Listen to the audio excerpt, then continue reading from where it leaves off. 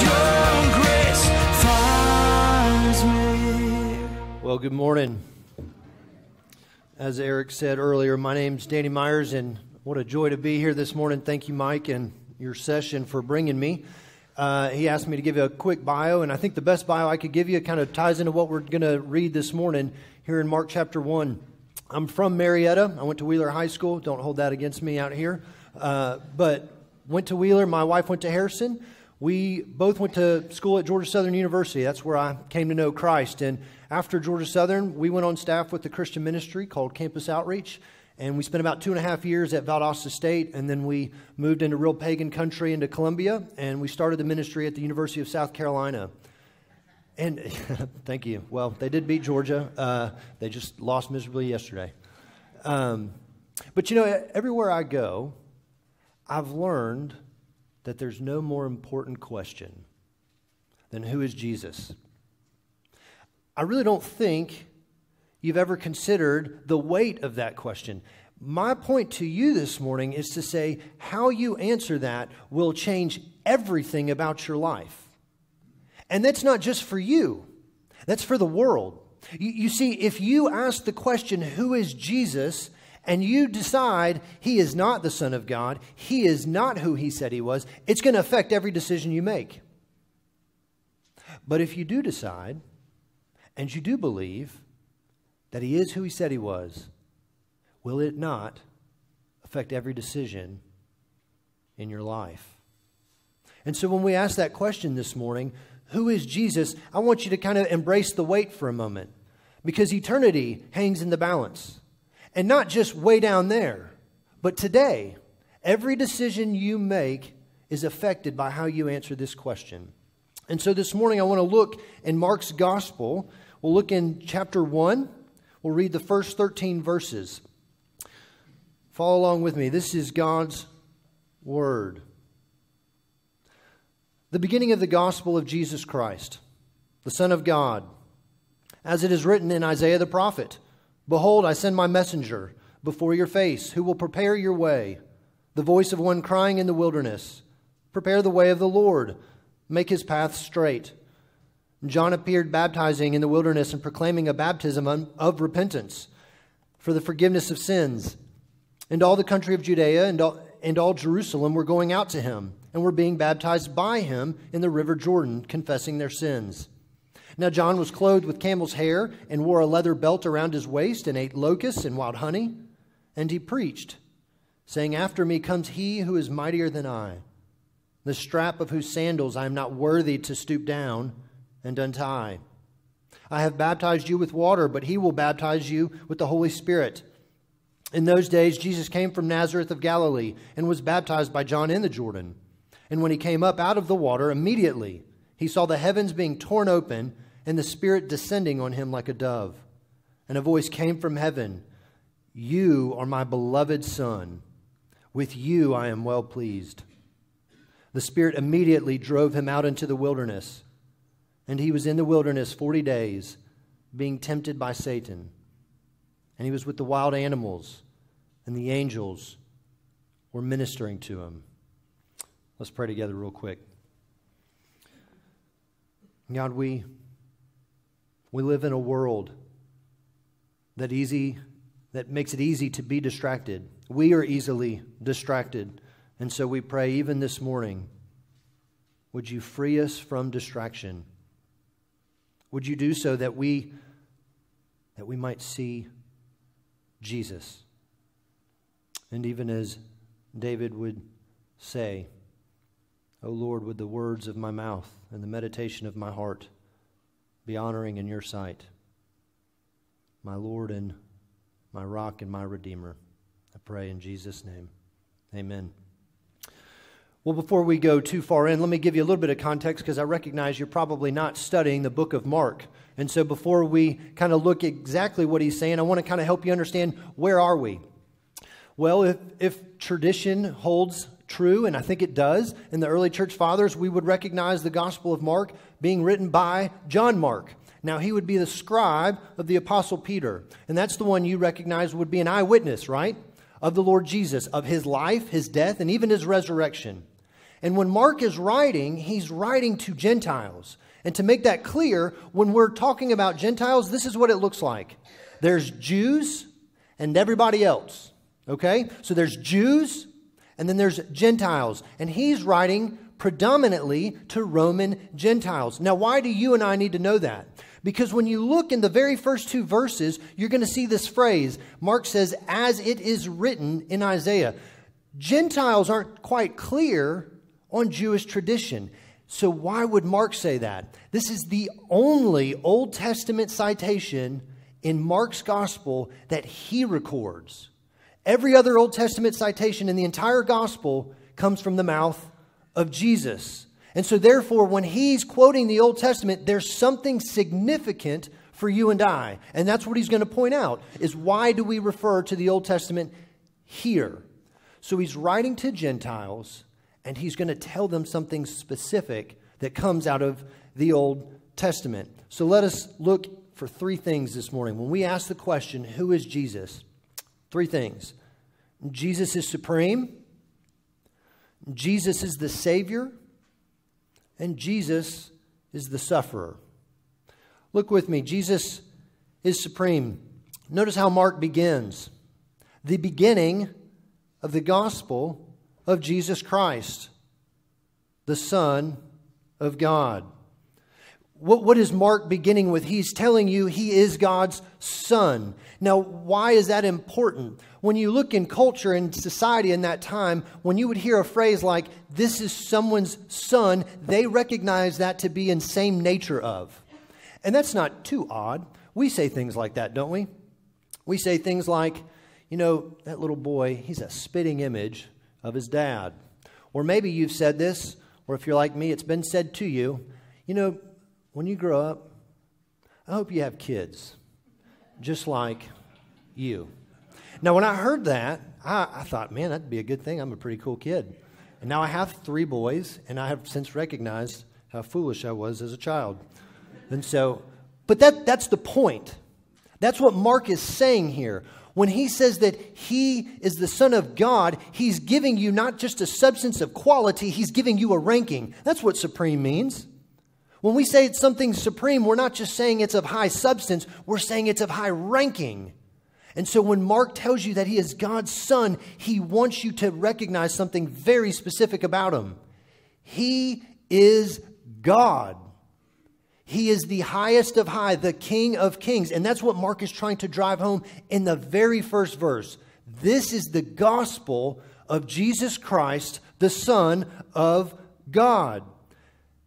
Now, when you read it, doesn't it sound strange that that's what he says in verse 1?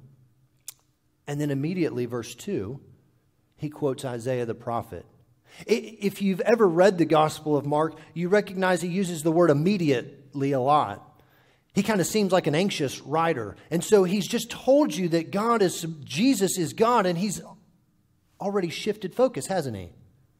He went from Jesus is God, and now we're talking about Isaiah the prophet. And he's giving you a prophecy. And he's going to go on and talk about John the Baptist. So how are we to recognize then that Jesus is supreme? Well, I think Mark's trying to tell you something. The reason he has shifted focus is not to shift focus of a person. Actually, it's rather to emphasize and underscore who he's already talking about. Now, you and I know that. If you're a music fan and you go to concerts, you paid a lot of money, you show up, and who comes out first? Not the star, not the main act. They have an opening act, sometimes several. Or if you go to a movie, they don't just press play and you get a movie. You get all these advertisements, all these commercials. You get all these previews. Or consider the President of the United States. He never comes out first. You see, the point is this, is they're always announced. One always comes before them. And so when Mark shifts your attention to looking at John the Baptist as some fulfillment in Isaiah, he's trying to underscore who it is that's coming after John the Baptist. It's not so that you and I recognize and get really excited about who John the Baptist is. He's trying to tell you, no, it's the guy right behind him. The fact that you know who John the Baptist is says you should know who this guy is. This is Jesus, God's Son. And that's what's happening here. Think about it this way. God has just entered history in human flesh. And he did that in Jesus. Now, we're getting closer and closer to the Christmas story, and so that you and I tend to quickly think about that. Oh, well, we know that Jesus is God's Son. Stop right there. Let it sink in for just a moment. This is the covenant-making God. This is the covenant-keeping God who enters history in human flesh to be with you. You recognize that's why we're here this morning. That's why you and I, who have repented and believed on the Lord Jesus Christ, that's why you're Christians. It's because Jesus showed up for you. It's because Jesus showed up for me. That's why we're here. That's what Mark is trying to drive home. He is supreme. He is what is most important. He is what is centrally focused in all of humankind, all of human history. It's Jesus. And that's why John the Baptist says, we read it here in verse 7, after me comes he who is mightier than I, the strap of whose sandals I'm not worthy to stoop down and untie. Who is Jesus? He's God. He's supreme. But he's not just supreme. Mark keeps going, doesn't he? He wants you to know something else. He's the Savior. He's the rescuer, you might say, for us.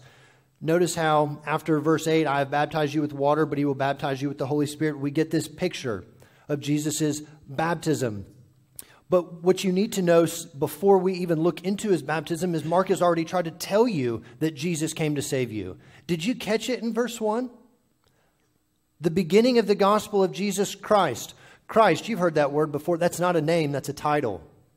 That's the Greek word for anointed one or the Messiah. The Old Testament Jews were looking for one to come and save them. They longed for the anointed one. They longed for the Messiah. And so what they got right here in Mark's gospel, this man is the Christ. And then he continues. He gives him a name. He says his name is Jesus. You ever considered what that name might mean? You see, that's the Greek word for the Hebrew name, Joshua. Do you know what Joshua means? Yahweh will save. Yahweh saves. Are you following? In the very name of his Son, he has tried to tell you, I have come for you. I am here to save you. You recognize in the name of Jesus, you have a problem. I have a problem. We need a Savior. Now you need to recognize and remember, how do the Old Testament people name their children? The origin of a name back then was meant to represent something true of their life. And you've probably heard that before. Consider the man Abraham. Do you remember in Genesis when we find out, what does Abraham's name mean? The father of many nations. Now, my wife and I, we tried to really emulate that principle, and it's something of a promise that we try to pray for our own children. So we have 3 boys. The oldest is Harper, Patton Stephen, and then the last one, we call him Liam, but his name is William. And we gave them a name with a promise, saying, God, please make this true of their life. Harper, John Harper is the name of a Scottish pastor, and so we named him after this guy. Maybe you've heard a book by him. It's called The Titanic's Last Hero. He was a Scottish pastor who would come over to the States to speak at Dwight L. Moody conferences. And so on one occasion, he and his daughter got on the Titanic. You know the story of the Titanic. And so what happens is, while they're on there, obviously the boat sinks. Didn't know if you knew that, but just ruined that movie for you and the story. While they're there, here they've hit the iceberg, the boat's starting to sink, and one of the crewmen is running up and down the docks and saying, women and children to the boats. Well, they see John Harper and they say, aren't you a pastor? And he said, yes. and said, will you help us get the women and children to the boats? And so he said, sure, absolutely. So John Harper's now running up and down the docks, but he's saying something very different. Women, children, and unbelievers to the boats.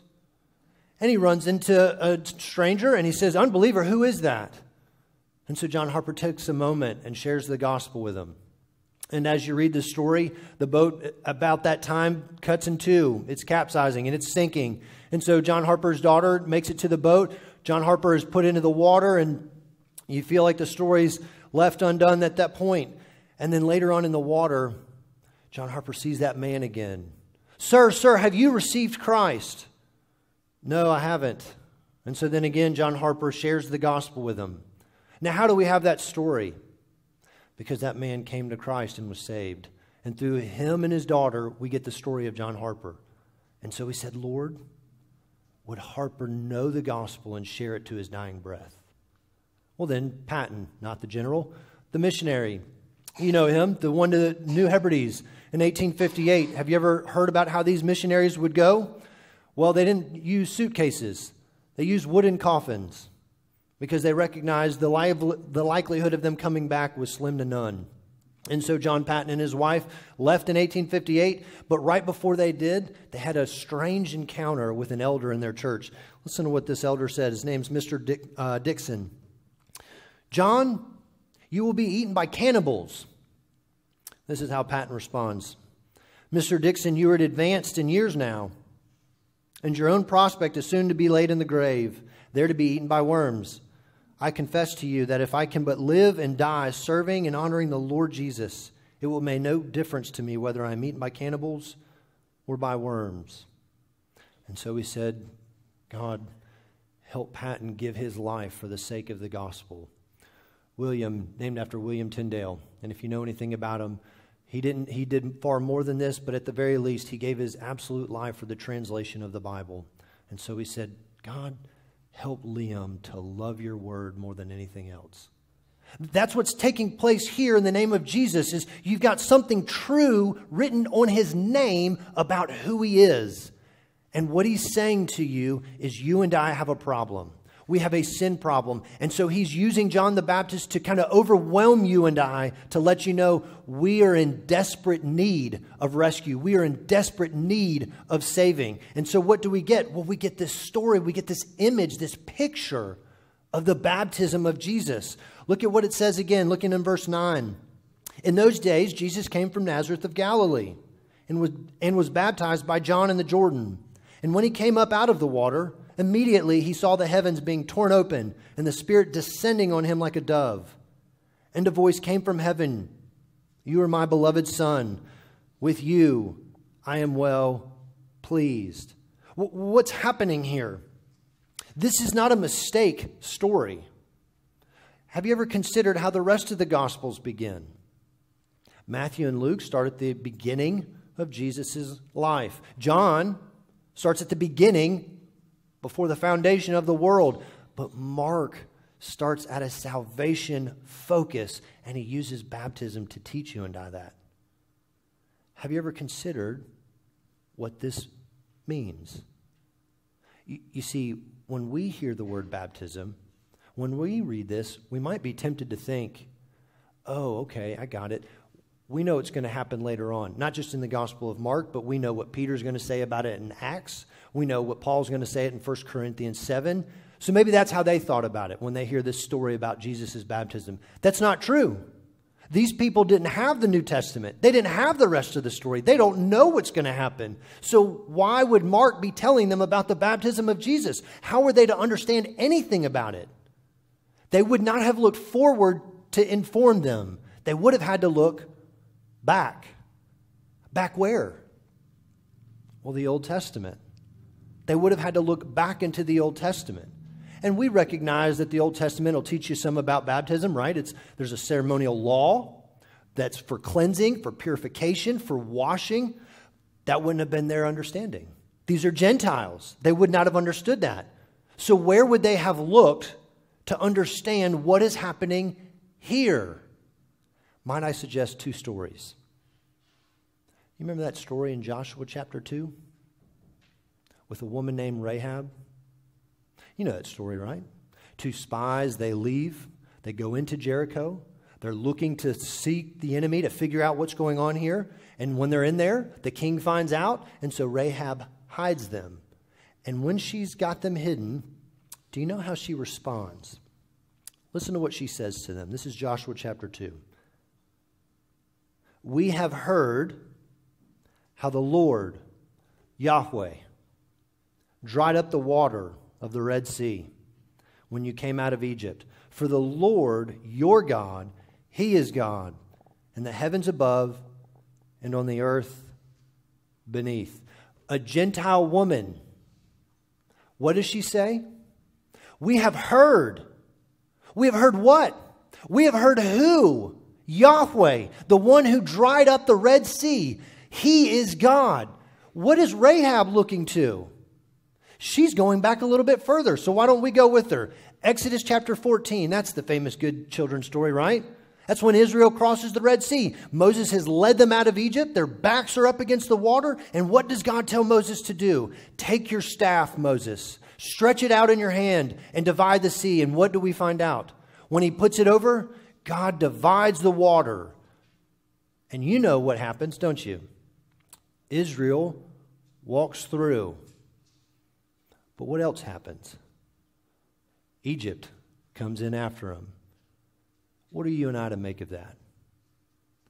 Well, the same water that brought life also brought judgment. You see, Israel and Egypt both were tossed into the sea. But God's grace saved Israel. You recognize that's salvation. Israel didn't earn that. They did nothing to deserve that. God's grace showed up and they were saved. And that's what Mark's driving home here in the baptism of Jesus. That's why it's so significant that the Trinity shows up. God Almighty is showing His approval of His Son and saying, yes, this is Him. He is the one who has come to save you. He is the one who has come to rescue you. Jesus goes into the waters for baptism. Why? Baptism is for cleansing. He doesn't have sin. He won't sin. There's no sin in Him. Why is He going in there? Because He's going in where you and I must go. He goes into the waters to lead you out and ultimately take on God's judgment. You see, He becomes a greater Moses here. That's what the author of Hebrews is telling you about Him. He's the greater Moses because He led you in, He took your punishment, and He leads you out. You see, this is taking place in the wilderness, and that's where we find our life. The wilderness, you remember those stories for Israel? That was the testing ground. But what would happen for Israel on their testing ground? The wilderness became a place of repentance. Not so for Jesus. The wilderness was no place for repentance. No, you see, the wilderness for Jesus was a testing ground of reconciliation. You and I find our lives hidden in Christ when He goes to the wilderness on our behalf. And so what is Mark telling you here in the story of His baptism? He is fulfilling what we have messed up. He is undoing the wickedness of mankind. He's the Savior. He's supreme. But He's also the sufferer. He becomes a model for us. What do I mean by that? Let's look at verses 12 to 13 here. The Spirit immediately drove Him out into the wilderness. And He was in the wilderness 40 days, being tempted by Satan. And He was with the wild animals. And the angels were ministering to Him. How quickly Mark has gone to tell you who He is and what He's done. To now, can you imagine what that sight, that scene should have been? Jesus has just been baptized. We ought to be having a party. There ought to be some form of reception, a celebration. And what does Mark tell you about Jesus' celebration? The Spirit immediately drove Him out into the wilderness. he doesn't get one. There is no party. There is no celebration. There is no reception. What do you and I find? The status of Jesus, God's Son, the empowerment of the Holy Spirit. What are they doing? They promote the kingdom of God. And to do that, to promote the kingdom of God, they take ground and defeat the enemy, Satan. And so he finds himself in the wilderness. This is not a GPS recalculating moment. This was not an accident. This was on purpose. Do you see the language? He was driven out, and he's out there for a reason. What would that reason be? I think two things. One, to fulfill all the hopes and promises that Israel, the church, would receive. And secondly, to show you what suffering looks like. What do I mean that he's fulfilling the hopes, the promises of Israel? Did you catch that detail that Mark gives you? Mark's not like Matthew or Luke. He's not telling you this whole story of the three temptations of Jesus and how Jesus responds by quoting Deuteronomy 6 in chapter 8 to Satan. Mark doesn't give you any of that information. What does Mark give you? He tells you how long he was there. Did you catch that number? He was there for how long? 40 days. Why 40? Because God's people, they wandered in the wilderness for 40 years. 1 day for every year, perfecting obedience. What is required for heaven? There he is. There's the supreme Savior. He's in the wilderness, making way and undoing sinful mankind that there might be a way to the Father. In the wilderness, 40 days for 40 years. He knows suffering. Did you catch that weird detail? Only Mark will tell you this detail. And he was in the wilderness 40 days, being tempted by Satan. And he was with the wild animals, and the angels were ministering to him. Why that detail? Wild animals. Well, in that time, wild animals, in times of biblical history and even in the Old Testament, wild animals were more of a symbol. Sometimes, yes, an actual animal, but most of the time symbols of horror, symbols of danger. And so Mark is telling you this is the place in which Jesus is. He is in a place of horror, a place of danger. Why is that important? Do you remember who Mark's writing to? He's writing to those Roman Gentile Christians. He's trying to tell them, take comfort. Who are these people? Well, these would have been God's people who sat under the rule and reign of Nero. Does that name ring a bell? This is the Nero who, as it was said, he had gardens lit ablaze all the time. Do you know how? He took Christians and tarred them and lit them on fire for his own pleasure. This is God's people who are reading this book. They understand the historian Tacitus, who would say something like this. They were covered with the hides of wild beasts and torn to pieces by dogs. These people are hurting. They're dying. They're afraid. And what do they need? They need to know Jesus knows their suffering. He knows their life. He was there with them, for them. He becomes a model in what it looks like to suffer for Christ. Unless you conclude that Mark is just kind of giving you a quick information to make a quick statement about his suffering. Do you remember how Mark finishes his gospel? In chapter 15, Jesus is on the cross. There's a Roman Gentile centurion guard. He looks up at the cross. This is what he said. He stands facing him. And he saw that in this way he breathed his last. I think the reason why he says in this way is he understood this man is unjustly suffering. Do you remember how he finishes that statement? Truly, he was the Son of God. There's the sufferer, the Savior, and the Supreme One hanging on a tree for all the world to see. And this is how Mark finishes his gospel. What's the point? He wants you to know Jesus knows your suffering. He knows my suffering. And why do we need to hear that word? Because we don't like it. We don't like it. We live in such a comfortable society. Why do we want to hear about suffering? Because it teaches you to long for heaven. It teaches you how to long for heaven. Our society is so affluent, we don't even understand their life.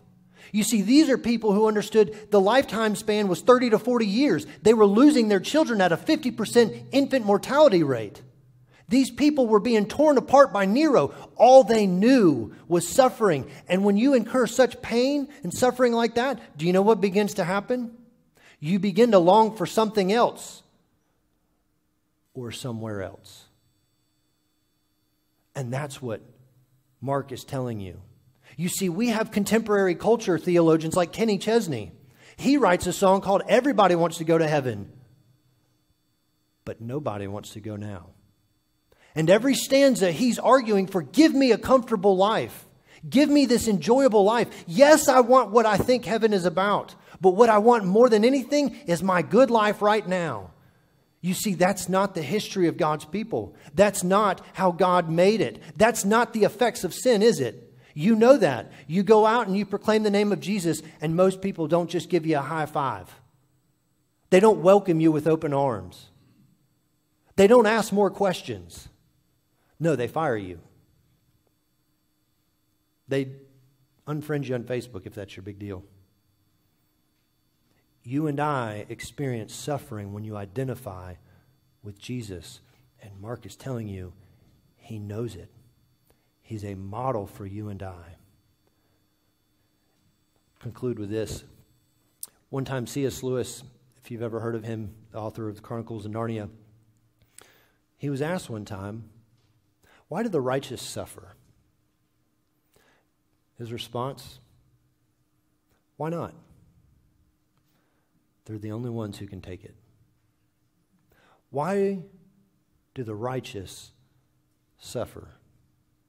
Why not? They're the only ones who can take it. You see, it's because we have Jesus, the one who rules and reigns, the one who came to save and seek what is lost, and the one who has modeled suffering for us.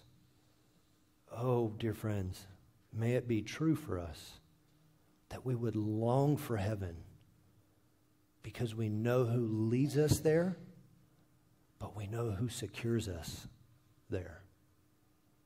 You can trust him, and you can go to him because he knows your suffering, and he's overcome the world. Would you do that? Go to him and trust him. Let me pray for us.